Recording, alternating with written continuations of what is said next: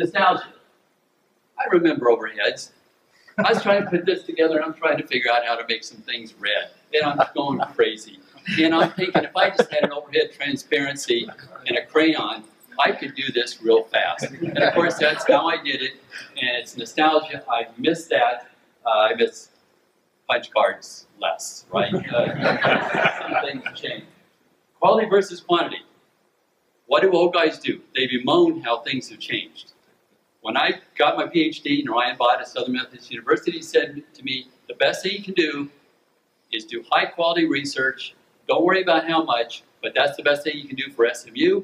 And don't worry too much about anything else. Just do high quality research. He never talked about quantity. The world's changed. I'm not happy about it. That just means I'm an old guy, right? But it has changed. Take exactly the same points about universities. Guess what? They become businesses in a way that I'm not very happy about. Another sign that I'm an old guy. What hasn't changed? Management, math, and money. If you're in a business school or management school, your salary's higher than if you're in a math department. I've always been in an engineering school, it's somewhere in between, but that relationship has just never changed, except the slope got steeper. And less convex.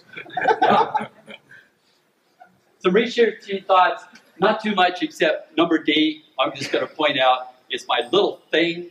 If you're doing research, if you're giving a talk, if you would just spend the first page or two telling me exactly what the problem is, it'll make you a better researcher, it'll make you a better speaker.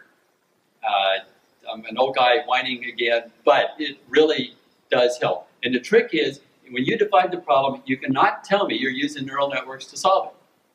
I want to know what the problem is. And how you solve it, that's on later pages. This is difficult. Ask a student doing dissertation, define your problem. They'll start telling you how they're doing linear programming, this or that, or they're using common random numbers, and it's like, no, there's a problem buried here somewhere, and I don't want it confounded.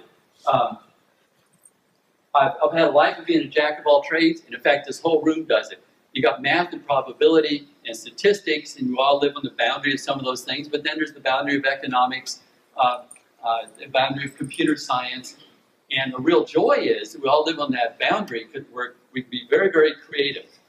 The disadvantage, of course, is it's kind of hard to be recognized in any one of those communities because you're kind of bouncing among those communities. That's a plus and minus. We're all kind of jack of all trades, and that's pretty well defined what I've been doing. And then I'll just mention planning.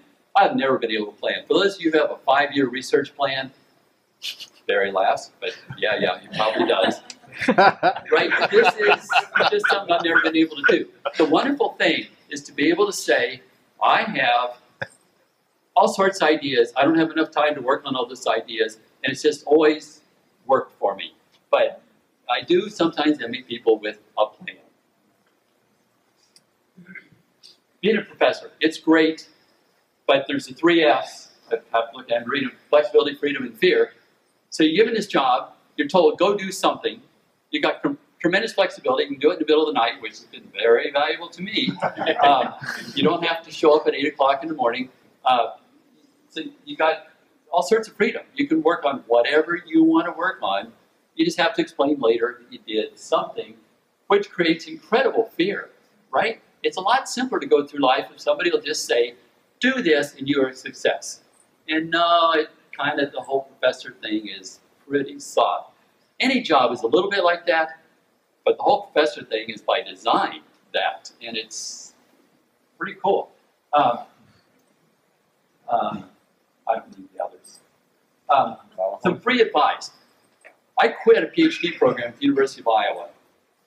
Dropped out, went to work for EDS, Electronic Data Systems, Ross Perot's company. I got 20 months of real-world experience. That's my entire real-world experience. It made me appreciate that applications are really, really hard. And I couldn't quite imagine doing that for my whole life. And I didn't much want to do management.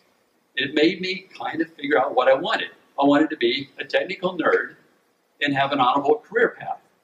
And being a professor kind of did it. But if I hadn't dropped out of that PhD program, I would have suddenly had a PhD and no plan, getting back to plans.